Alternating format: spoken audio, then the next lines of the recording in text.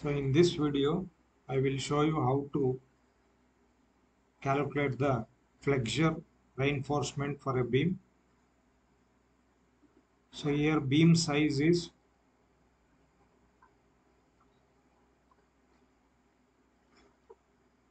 380 into 600 millimeter. So 380 is width of the beam and 600 is depth of the beam. So grade of concrete FCK. So I will use 20 Newton per millimeter square, and grade of steel FY. So it will be 500 Newton per mm square. So I will assume a effective cover as 60 mm. Hence effective depth of the beam will become D minus effective cover.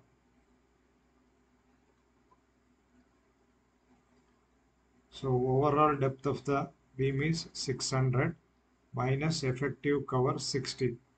So effective depth of the beam will be 540 millimeter.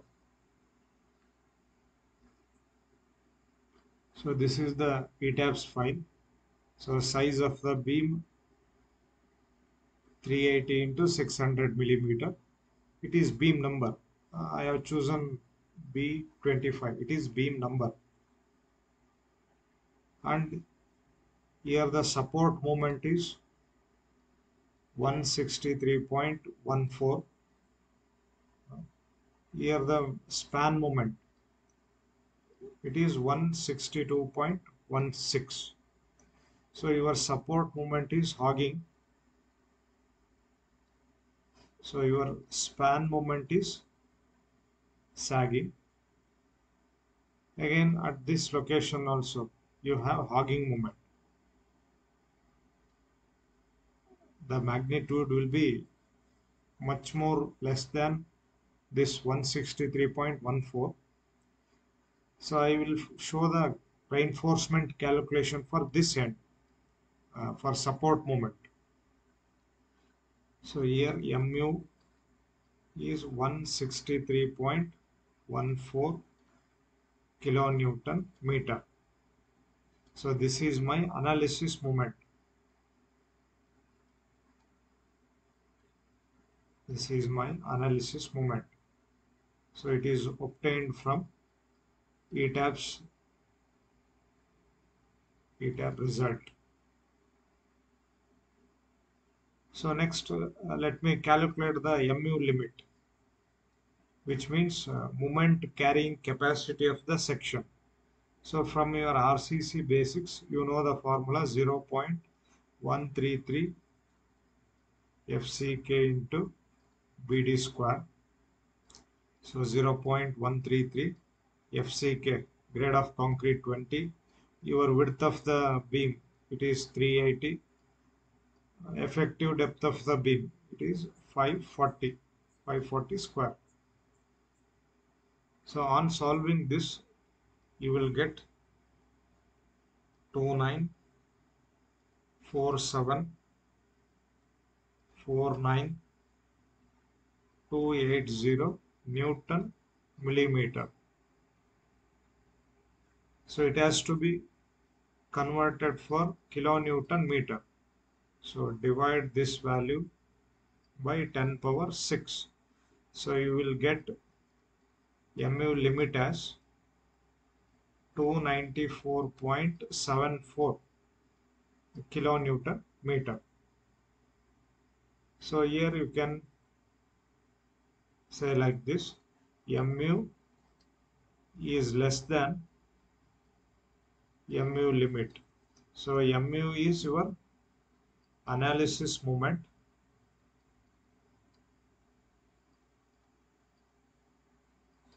So mu limit, it is capacity of the section,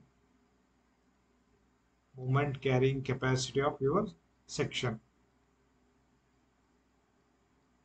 So mu is less than mu limit. So in this case, your beam, it has to be designed as singly reinforced beam. It has to be designed as singly reinforced beam. Clear? So for the design of reinforcement, I use SP-16 method.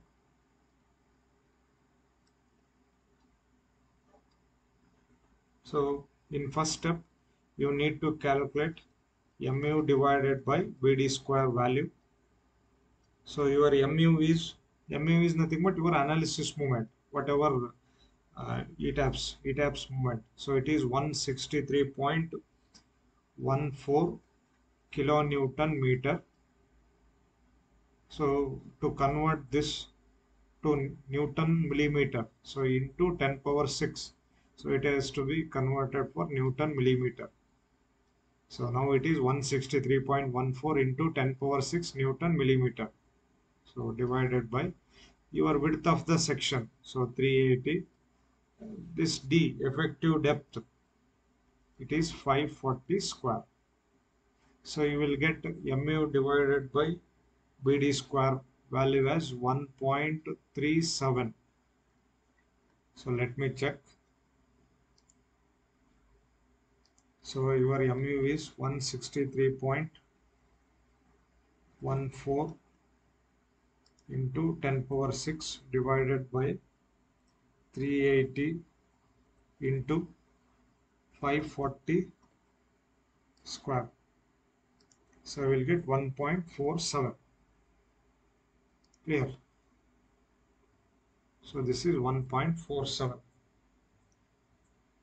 Next, so refer SP-16 code. So table number 2.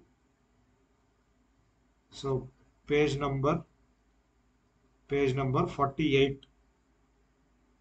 So let me open the code. See here. Here you have table 2, Flexure reinforcement percentage PT for singly reinforced section. So here FCK is 20 Newton per mm square. Here you have, this is your mu divided by BD square value, and this is your grade of steel. So in my case, mu divided by BD square value is 1.47, and grade of steel is Fe 500. So I have to refer this column. So my mu by BD square is 1.47. So it will be in between 1.45, and 1.5. So you need to do linear interpolation. So for 1.45, it is 0.367. For 1.5, it is 0.382. So let me record it. For 1.45, it is 0.367. For 1.50, it is 0.382. But my mu by BD square value is 1.47. So I need value for 1.47. So I have to do linear interpolation.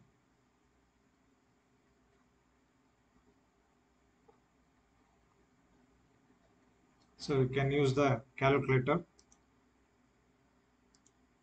First mode. So select statistics. So linear. So here x value is 1.45. So for 1.45, you have 0.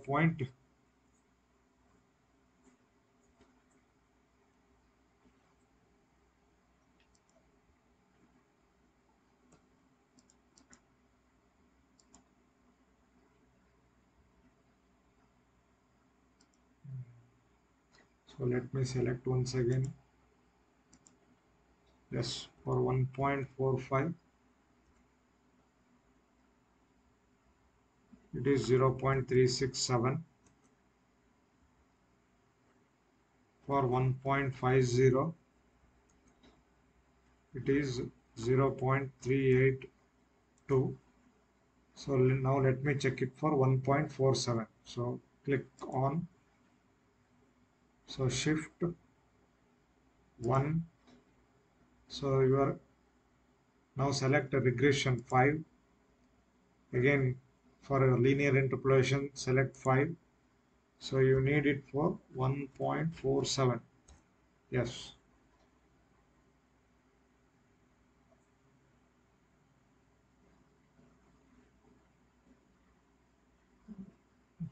Let me check whether I have used the correct table.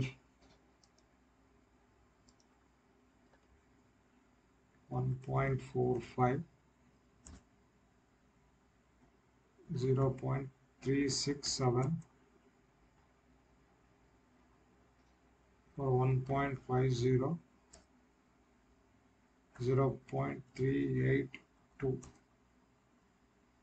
So on shift statistics 5, again 5, 1.47. Yes. So now PT value is 0.373. See here.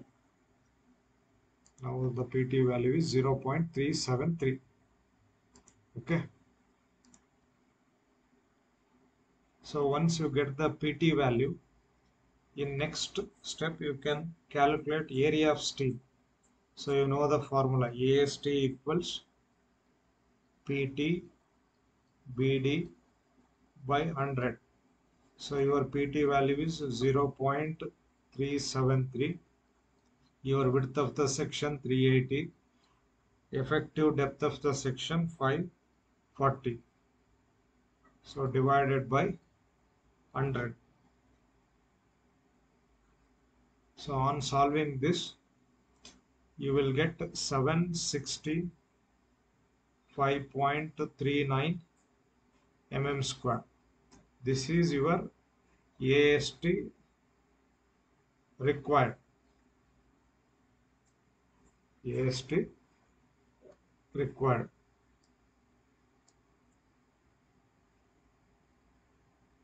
So if I use 16 mm dia bars, if I use 16 mm dia bars, so area of one 16 mm diameter is 200 mm square.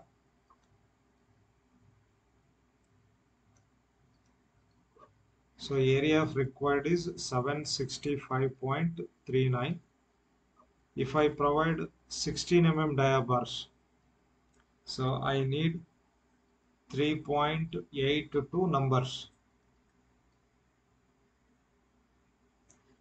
So I may provide 4 numbers.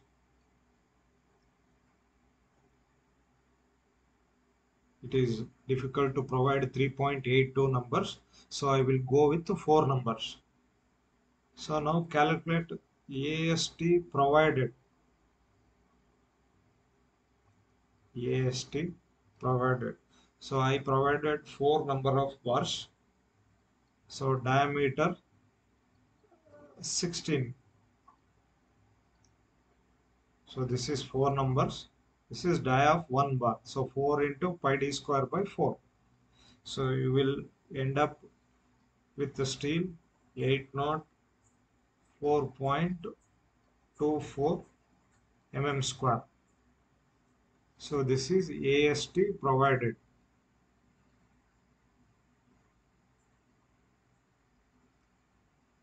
So you can still optimize it by providing 12 mm dia bars. Okay. So let me check ETAB answer, whether I will get the same answer or not. ETABS will give you AST required. So my AST required is 765.39. So let me check with the ETABS.